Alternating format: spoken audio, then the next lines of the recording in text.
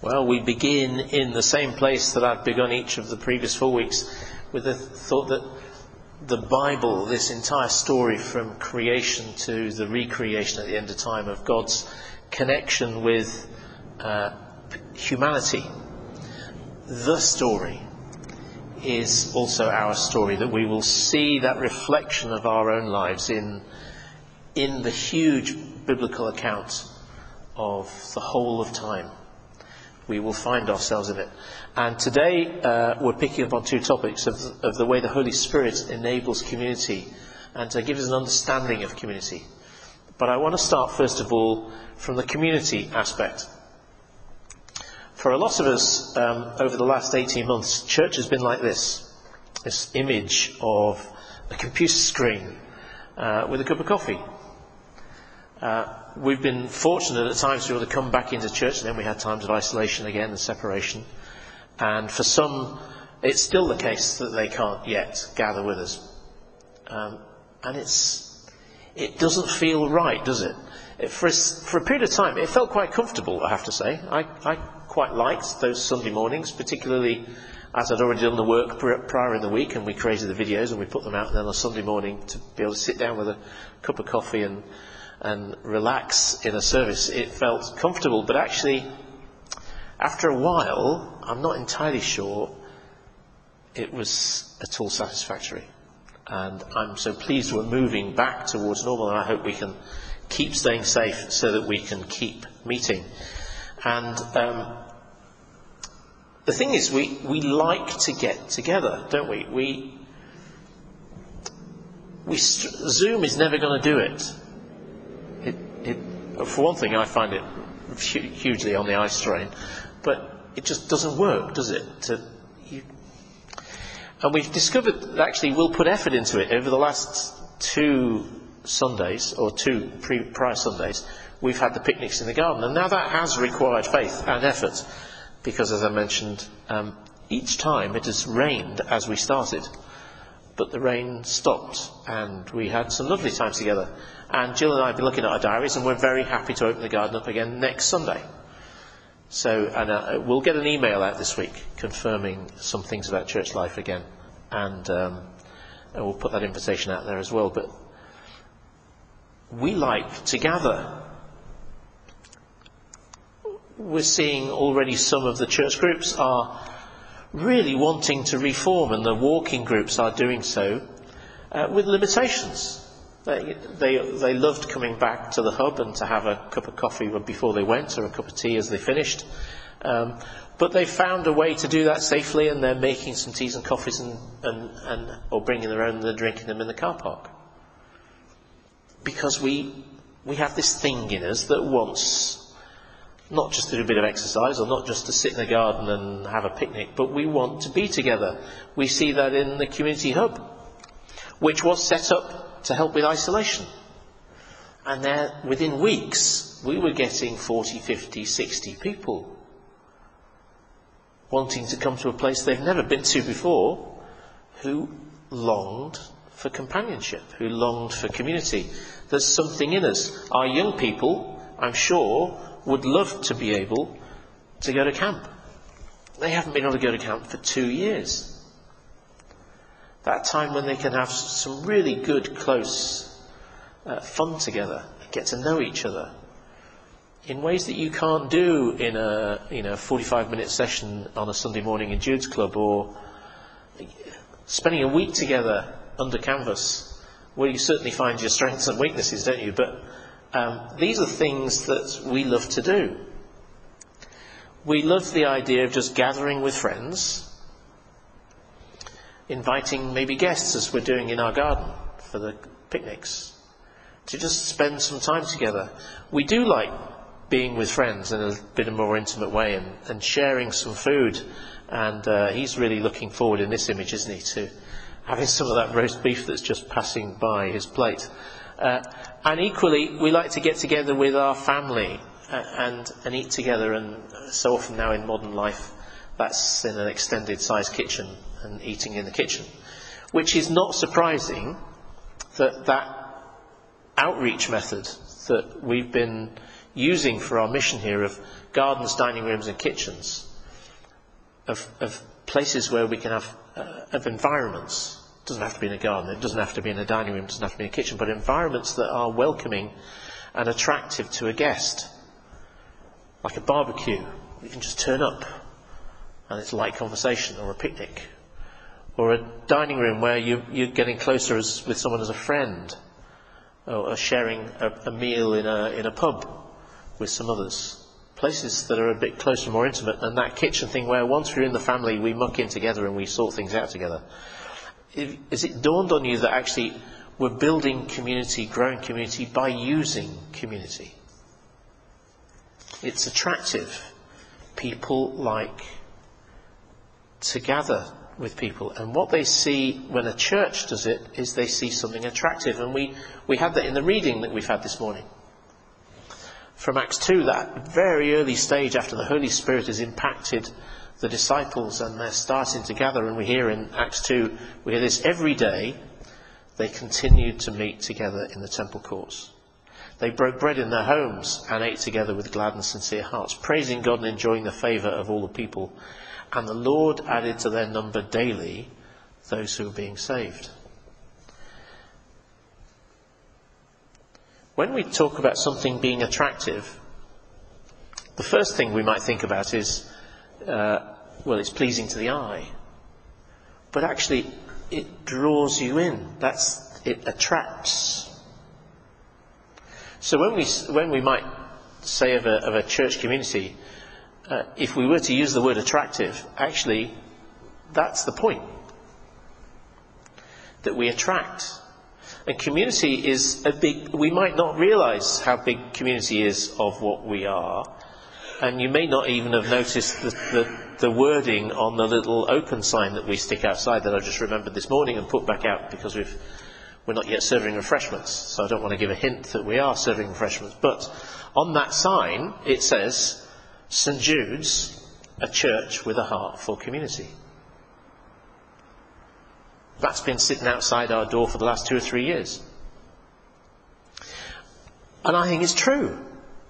We've loved to gather for things like bring and share lunches or barbecues in the garden. We've loved to gather at the community hub. We've loved to gather in church. We love to gather together after church to share some stories about our lives of the prior week when we were having teas and coffees, and we will come back to those in time. But there's something about, it's not just a slogan, it's something about the heart of who we are has a heart for community, and we also have a heart for the wider community. In my mind, that has always had a double meaning. A church with a heart for community. And I think it's attractive. I don't mean in terms of we use a slogan and people are going to go, oh, lovely, let's go to that church. But it says something of who we are. And it should say the same of every church. Thing is, we've struggled, haven't we, over the years with churches as to what a church is. And when Jesus said to Peter, I tell you that you are Peter, and on this rock I will build my church. It's something we've spoken about several times. That Greek word behind church is ecclesia. And it just doesn't mean what people think it means today. There's a couple of things when Jesus says this. I tell you that you are Peter, and on this rock I will build my church. Firstly, the word itself. It's the word that got Tyndale into real trouble when he was translating the Bible from the original Greek and Hebrew into English back in the 16th century, that eventually got him killed because he translated it as congregation. It's a word about gathering. In the secular Greek, it was the pulling together of the politicians for those big conversations. It was an ecclesia. It's always been a word that means something communal, something together. You think Jesus said, when 2 or 3 of you gathered, I'm there too. Because he requires community. The Holy Spirit will act independently with all of us. But God's preference, for some reason, is community. And here Jesus says, and on this rock I will build my church. Well, first of all, he's talking about Peter and the beginning of that first community that's going to gather. But the I will, well, we know that Jesus said, I will be with you to the end of time. And that the way that Jesus or God is with us to the end of time is by the Holy Spirit. It's the Holy Spirit that will build the church. Which is why I want to move into thinking about the Spirit. Community. We like community. We know that the church and the Spirit are linked. Within the spoken word piece we had this morning, they used this phrase. It really caught my eye. Paul plants churches, but the Spirit grows communities. And I think it's absolutely true. Paul, when he wrote his letter to the Corinthians and spoke about, I planted, Apollos watered, but God grew it. It's the growing that is what the Holy Spirit enables. It's doing something about us communally. We see it in our year verse this year. In him you are being built together to become a dwelling in which God lives by his Spirit. It's about a community. It's the Holy Spirit doing that. But it's resonating with something in us. Because we see it secularly. We see people like to be together. I mean, different characters prefer different quantities of people. That's very true. Some people like a very small, select group of people. They don't like big crowds. Some people like big crowds. But all of us like having contact with someone else. We just do. It's like it's part of our spiritual DNA. And this COVID virus that's been around has really kicked that back, hasn't it? It's forced us to be separate. It's forced us to do something against our nature. The people who have struggled with the regulations, well, I'd like to suggest actually they're just following the way that they feel they're built. And we've all been asked to restrain how we feel for the sake of everyone else. But there's something in here, something in our hearts or our spirit or our physical structure that means that we want to be together. Paul had some fairly harsh words for the Galatians. We know that, don't we? You know, he has that phrase, you foolish Galatians.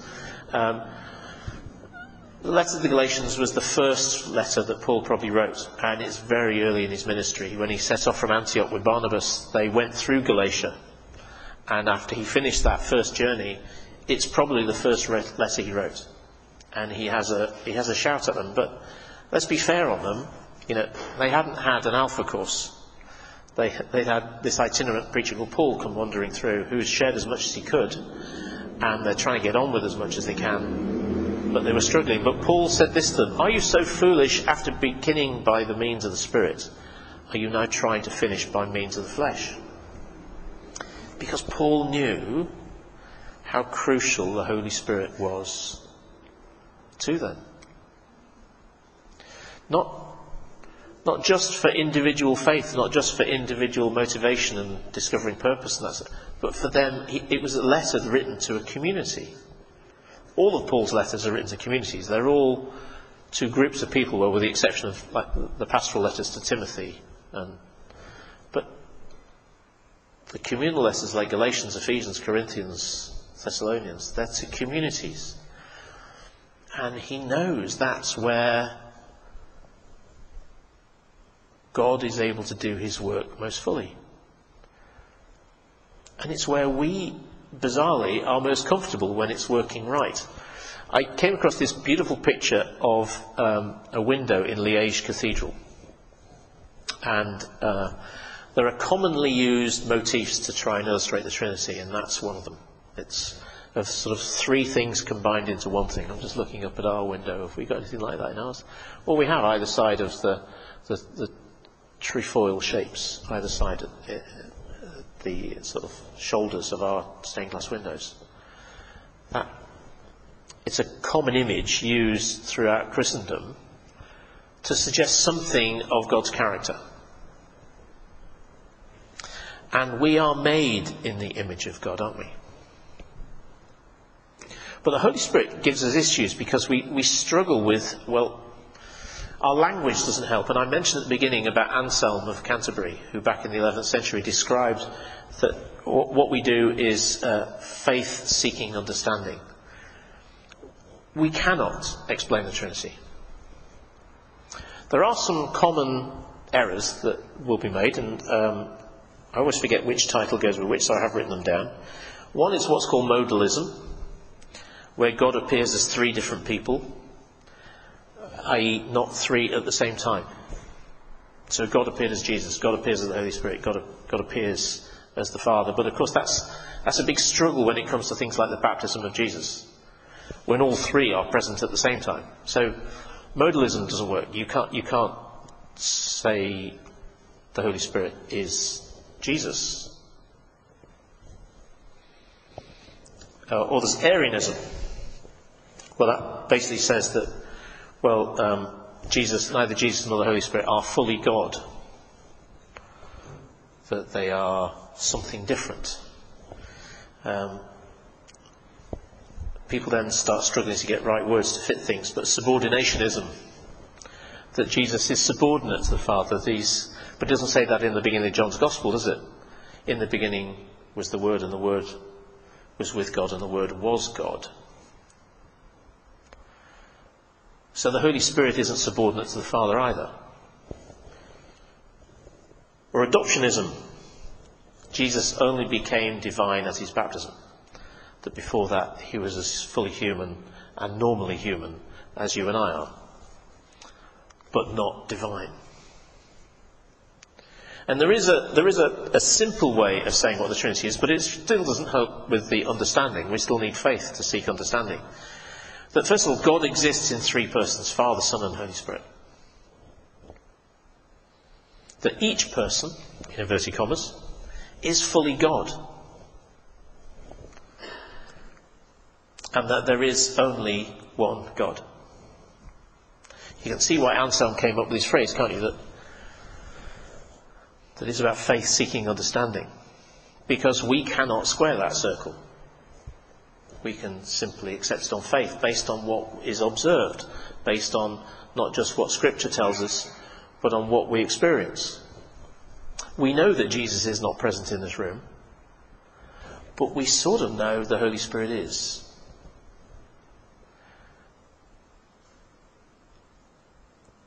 And trying to find a way to understand that. And Paul struggled in understanding that as well, which is why it took him 14 years from meeting Jesus to starting his first journey to try to figure it. In many ways, Paul did define the doctrine of Christianity. And for me, what is crucial here is why are we feeling like we need community? Why is that attractive? Well, it goes back to, in whose image are we made? We're made in the image of God. Male and female he made them, we're told back in Genesis. And God lives in community. Quite what that 3-in-1 is, I can't tell you. Other than there are three identifiable persons of God, who are each God, and there is only one God. But you could look at a congregation, I'm not even going to use the word church now, you could look at a community and say, well, that community is multiple individual people, but they form one community. Maybe that's why sat in our hearts is this desire for people, because actually we're made in God's image. Which is why I have a real issue with this virus. I'm not saying the virus is evil. I'm not saying that at all. It has absolutely no conscience. It has no thought processes, and it's causing chaos.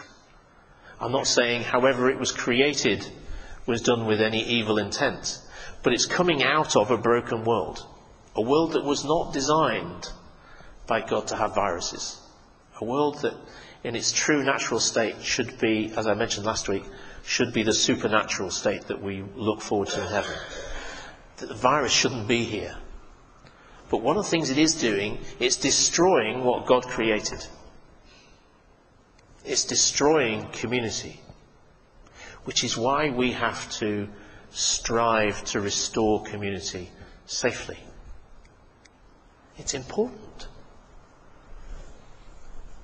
Step by step, we're going to have to find ways of living with this thing.